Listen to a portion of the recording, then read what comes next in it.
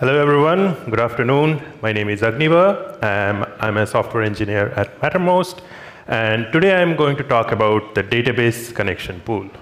But before I talk about that, I need to tell you a little bit about what led me to dive deep into this in the first place. And to talk about that, I need to start off with a story. So this is a high-level architecture of Mattermost. First things first, what is Mattermost? I'm sure a lot of you have heard about it, but for those who haven't, Mattermost is an open core collaboration platform that customers can use to deploy in their own environment and keep their data secure. So this is a high-level architecture, and basically it's just a Go application talking to a database. But we also have a cloud offering. And this is where things started to get a little bit more interesting. Because in cloud, you would want to use your database resources as efficiently as possible. But when we wrote Mattermost, it wasn't written as a multi-tenant software from the scratch, which basically meant that one database can only be used by one Mattermost instance. And this is where it started to raise some problems, because now we have multiple Mattermost installations running, but since one installation could only use one database, as we started to have more and more customers, we needed more and more databases, which meant that it wasn't scalable, costs started to increase. Okay, this isn't a new problem. We added a db proxy, and we went with pgbouncer, which is a well-known and battle-tested product. But in pgbouncer, the connection pool is at a per user per database level. And as I said earlier, one database could only be used by one Mattermost instance, which meant that all we were sharing here are the connections coming from the same node from the same customer installation. But connections from different nodes from different customer installations used a different connection pool, which meant that even if we were still sharing some connections, as we added more and more customers, we still needed to add more and more databases. Not a fun thing. What we really needed here was a way to be able to share connections across multiple databases.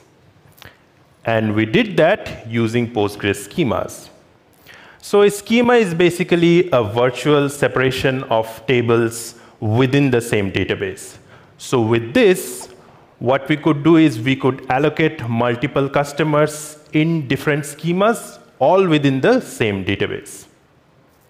So this is basically what it looked with the new model. Now we have 3 customers in schema 1, schema 2, schema 3, all within the same database. And let's say that we have allocated the connection pool size to be 20 for each customer. And there is a pgbouncer setting called maxDB.Connections. And if we set that to 20, the maximum number of outgoing connections to the database will be always a fixed number. Now, even if we added a new customer inside database 1, it can be schema 4. The number of outgoing connections will always be 20. So we have achieved some sort of scalability that, like, even if we keep adding more and more customers, the number of connections will still be the same. But here, there is still a small problem. So remember what I said earlier, that in pgbouncer, the connection pool is at a per database per user level? Well, here, the database is the same, but the users are still different. And we need different users because we want to scope the visibility of each customer to their own schema, right? So we did that by running the command alter user, user1, user2, or whatever, and set the schema search path to schema 1, schema 2, schema 3. So basically, the usernames for each of these customers were different, which meant that the pools were different. Now, you would ask that, well, the number of outgoing connections is still the same. That is true, but what's happening is these 3 connection pools of, let's say, total 60 connections were fighting for 20 outgoing connections to actually the database. So as a result, what happened was that there were frequent connections and disconnections to the RDS instance, which led to a lot of CPU usage. And this created a lot of issues. So at the end, we were just wondering, why is this so hard? I mean, surely we aren't the first ones who ran into this problem. There are open source solutions out there we can just use. Turns out there isn't, at least in the open source world. So to recap, Mattermost was a single tenant application, which meant that we could only use one database for one customer. And we started to use pgbouncer when we used Mattermost in cloud. And we ran into issues with that. So we allocated multiple customers under different schemas in the same database to limit the number of connections. But still, that led to this frequent problem of connection and disconnection. So what we really needed was something like this. What we want is to have multiple customers allocated inside a single database under multiple schemas, but just have a single connection pool. So these were the options that we were left with. Number one, we just rewrite Mattermost to be multi-tenant. Of course, this means that we use a single table to contain data for multiple customers, and that will just solve the pgbouncer issue. Or we modify pgbouncer itself. We could also build something of our own. And this talk is about what happened when we went with option 3.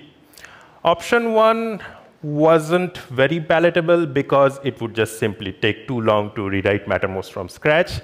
Option 2 was possible, but the issue was that most of our backend team was knowledgeable in Go, and everything, like our entire tech stack was Go-based, so it was difficult to get and read pgbouncer code and modify that. So we started to build something of our own. And that's how Perseus was born.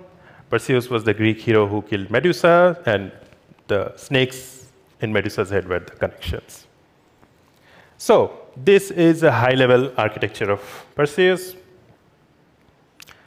Clients will set the schema name in the data source while connecting to the database, and Perseus will store that.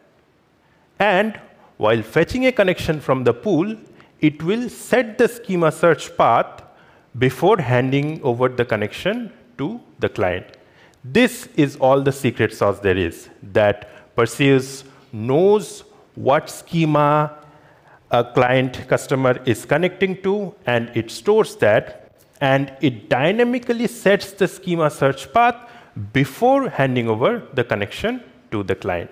And in this way, it can switch between multiple schemas while pointing to the same database. OK, so this was all about what led me to dive deep into this.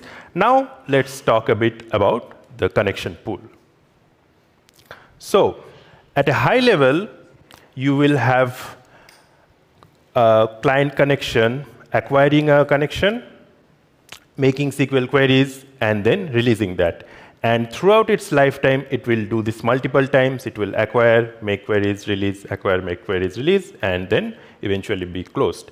And there are multiple instances of these client connections, all interacting with the actual connection pool. Now, let's take a deeper dive into the innards of the connection pool. So let's take a look at first the acquire connection flow. We get a request, and then we first check the connection slice. So the connection slice is exactly what it sounds like. It is just a slice of free connections, and if there is a free connection existing, we will just return it. But if there aren't any free connections, then we check to see if our number of open connections has exceeded the maximum limit of open connections or not.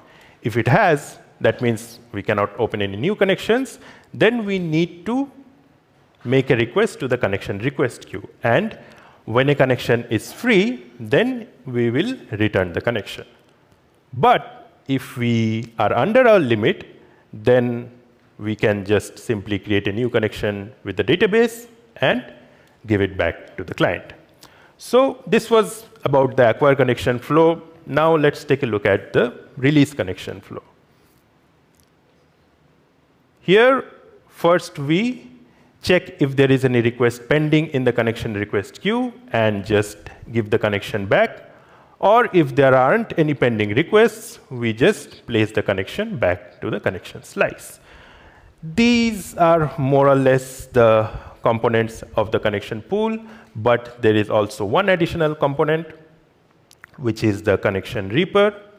This is just a Go routine which keeps running from time to time, and it cleans off any connections which have exceeded their max lifetime or max idle time. So to wrap things up, we successfully deployed Perseus in production, but this is not actually a success story. We decided not to continue because there was a slight security loophole. So if you remember, in the earlier model, we had dedicated users per customer. But for Perseus to work, it needed that user to be able to access all schemas in the database. And then Perseus needed to set the schema search path to be able to switch between the schemas, right? But this also means that somebody or some code from within Mattermost can also run the same query to set the schema search path and can access data from other customers. This is very unlikely because, of course, like we deploy Mattermost, so we know what code we deploy, but we didn't feel that much comfortable to allow such a security loophole to exist. But if you aren't handling with sensitive customer data and everything is internal, then yeah, it should work. But at the end of the day, we had a very good understanding of how things work internally. And now we have detailed dashboards with what are the maxOpenConns, maxIdleConns, and we had a very good grasp of how things work at the end of the day. And that's my time.